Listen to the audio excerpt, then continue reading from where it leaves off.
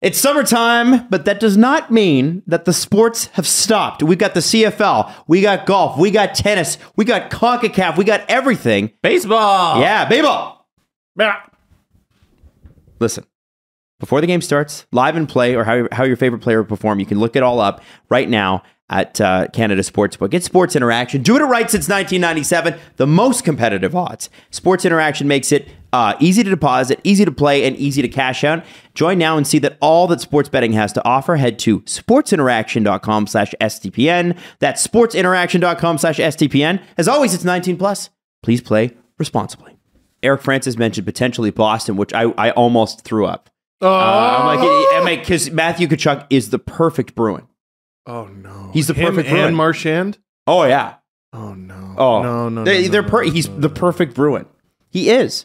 That's like when Yoda took Luke to teach him some stuff. No, I know it's terrible.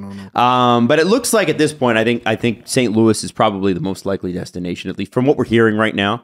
And I want to talk about Ottawa.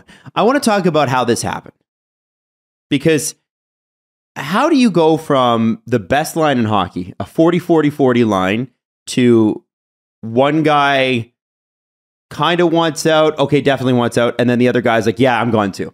How does that happen? That's actually... Wait, who was the first guy? Because I thought the first guy... See, I thought that perfectly described Tkachuk. He might want to... Okay, he wants out. Well, maybe I got that wrong then. I think it might be both of them. I think if Gaudreau stays, it's a different conversation, maybe? Oh, 100%. Oh, yeah, it's way different. It's so much easier to commit to a team when you know what you're going to be doing forever. And Matthew Tkachuk knew that forever he was going to be on a line with Johnny Gaudreau and Elias Lindholm. Now he doesn't know that. Like, there's no guarantees even with Lindholm, because they're going to have to change stuff up so much. You want to go to a team that's going to contend. It's possible Calgary got better. I'm going to go with probably not. Mm-hmm. Not everyone can be the situation with the Islanders and Tavares, which I think we all need to remember. That was surprising. Remember the time where that happened and we were surprised? They went to the second round that year, I think, and then the Leafs went to the lost in the first round, and everybody dunked on the Toronto Maple Leafs. Which totally, I get. Yeah. Deservedly so. You know what's not a great plan? Surprise. No, there should be some intent to your success, because not everyone can sort of surprise into... I think Lou Lamoriello was surprised. Yes. Valtteri Filppula, that did it. All right, let it ride. Yeah. And somehow it worked. But it's looking like a bad summer for the Calgary Flames. Disastrous, I would say. Yeah, I mean, it's one of those summers that everything comes to a head. Like, they knew this was... a lot was going to happen. A lot of decisions had to be made, but it's rare that everything goes bad all at once. And the way they lost to Edmonton, they lose Gaudreau for nothing, and now it looks like they're in a bind with Matthew Tkachuk. Oof. Can I read the tweet from the Flames that kicked everything off Monday night? Please do. Yeah, so for context, if you've been in summer mode and you haven't noticed, on Monday night, the Calgary Flames tweeted, "The Flames have filed for club-elected salary arbitration with Matthew Tkachuk. This provides us the opportunity to continue to work with his representatives towards a contractual resolution while removing the possibility of an offer sheet." And that's very important, because if somebody decided to just come in and offer sheet Matthew Tkachuk, and then the Flames had to obviously match it because they wouldn't just let him go, they wouldn't be able to trade him. So the Flames on Monday made the initial move so that they can free up trading Matthew Tkachuk, because the negotiations with his contract right now aren't going well. He doesn't want to be there. So by doing this, they have the ability now to trade him. And that, if somebody just came in and did the offer sheet, they wouldn't be able to do that. That's right. So now everything's there and he's on the move. And Adam's referencing an Eric Francis radio appearance in St. Louis where he said he expects Matthew Tkachuk to potentially be a Blue by Friday. Mm-hmm. When did this acceleration happen? And then he went on Tim and Friends yesterday and followed that up. Oh, he did? And Sorry, yesterday was my anniversary. I wasn't paying attention. Sorry, Tim and Friends. Yeah. And there's a clip there I want to play after all this, what Eric Francis said there. I want to play it for you guys. But he said he expects this to be wrapped up with... Are we allowed to play it on the show? Are we allowed to play the clip? Probably not, no. Oh, okay. We can play the audio. Can we? I don't know. You tell me. We can play the audio and then we can just not run it in the YouTube version. Okay. Okay. We'll play it in the audio version. Yeah. Okay. You'll just have to imagine. And then I'll just say what he said. Yeah. But I want you guys to hear what he said in his context. Anyways. Can you do a Tim impression? No. Eric Francis? Even worse. Okay. I have a feeling that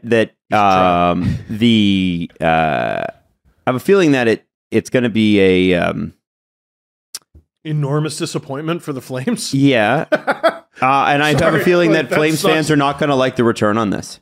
The Flames are over a barrel, and anybody with a brain can realize that if the trading for team has the opportunity to sign him to a long-term deal, they'll get more. But at the end of the day, it's one of those where you kind of you can make that argument one way or the other if you're the team that's trading for him. You can say, well, there's no guarantees. Right. And so I have to say that, like, be prepared, Calgary fans. This may not be the one-for-one deal. Like, yes, are they going to look for a top six forward? Sure. But is a top six forward Matt Tkachuk light, or is like Alex Kerfoot's a top six forward on the Leafs? Depending on, yeah. Well, Nick Ritchie. Nick Ritchie was starting on the first top line. Damn line. Yeah, like what kind of two different teams last year. So when people say top six forward, I'm like, I feel like we should go down to top four. Like one of the best players on your team. Ooh, that's what you should be looking for. A top six guy could be Michael Bunting.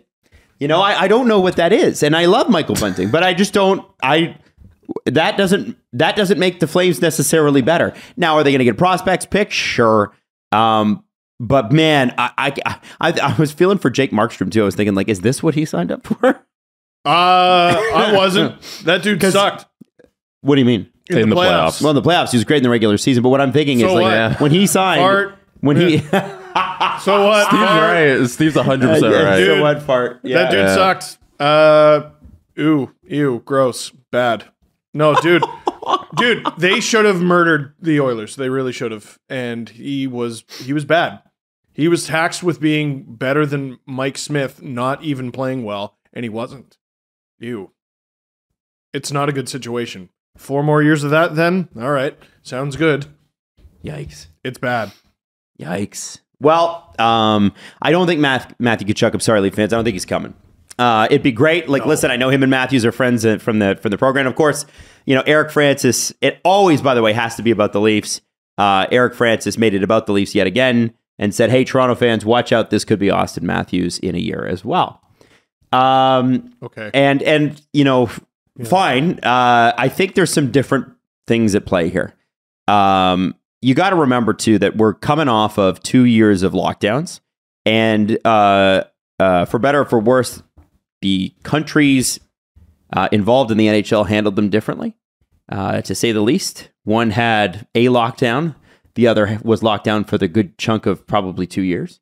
And you couldn't get across the border to see your family. And the Flames have a ridiculously old arena that was supposed to be, that arena was supposed to be, they were supposed to start construction on that thing. Mm-hmm. And then, somebody was elected mayor, I believe, and then either the team or the city reneged. I don't even really care. It doesn't matter. Get it together, you guys. You need a new arena. It's as old as we are. Steve and I are the same age as the Saddle Dome. Are we really? Yeah, the Saddle Dome is in 88. Well, it's actually probably earlier than that because it was built for the 88 Olympics. You can't have major concerts in Calgary. So you have bands like Taylor Swift and then AC/DC coming through and playing 2 nights at Edmonton because their sound equipment literally doesn't fit under the roof in the Saddle Dome. That's a true story. Wow. And, there's a whole bunch of things about the Flames that are great.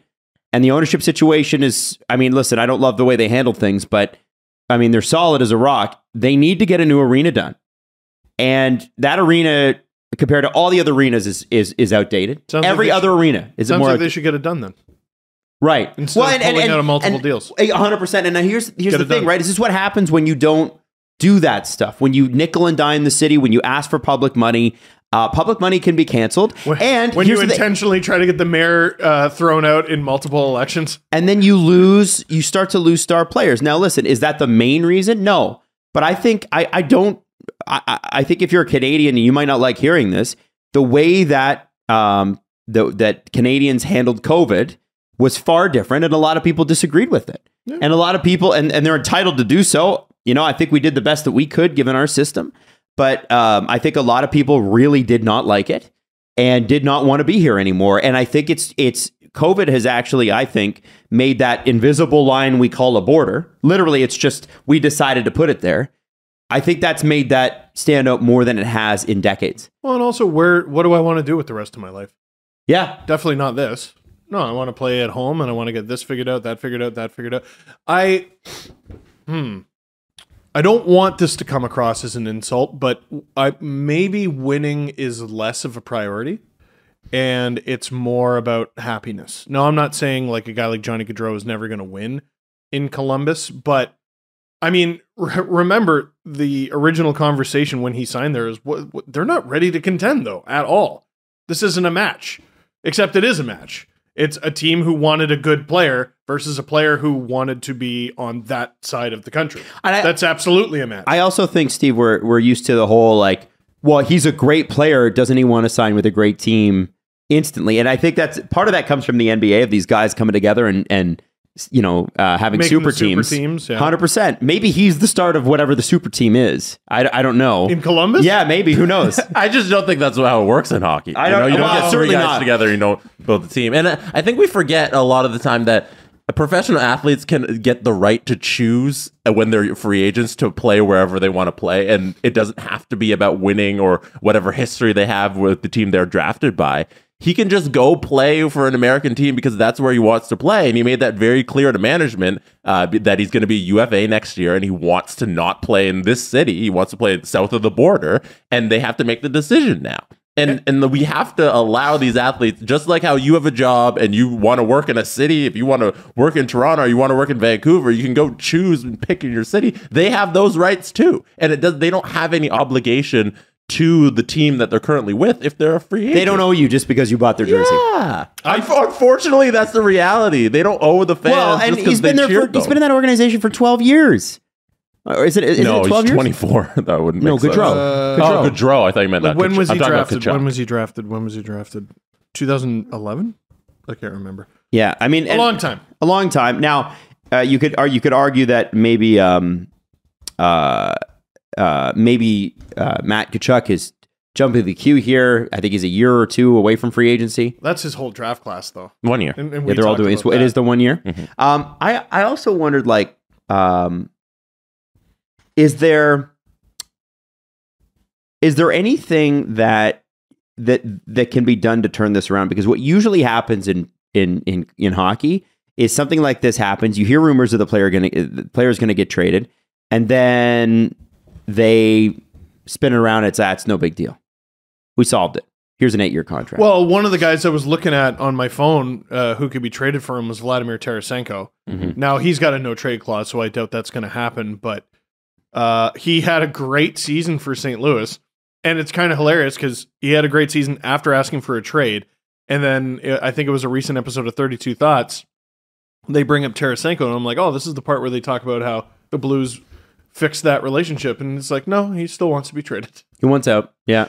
But, like, I mean, what a great situation. Like, we talked about what Pierre-Luc Dubois could potentially do and just totally shut it down again, like he did in Columbus, which he did. He shut it down. Tarasenko didn't do that. What's Matthew Tkachuk going to do? I don't know if he knows how to not try. He knows how to not sign. Well, yeah, I think they move him. I think Francis is right. I don't know if it's within a week, but I don't think they sit around and try and figure this out and make him play. By the way, I believe Gaudreau was on Chicklets, and he said that he had a deal, or they were working on a deal with the Devils. Yeah. So if you were worried about him going to a good team, he wasn't. He wasn't. That would have made him much better, though. Yeah. It would have made them much better. They still suck. I mean, Columbus but they have centers for the future. Adam, get with the program. Get with the Devils program. Did you guys see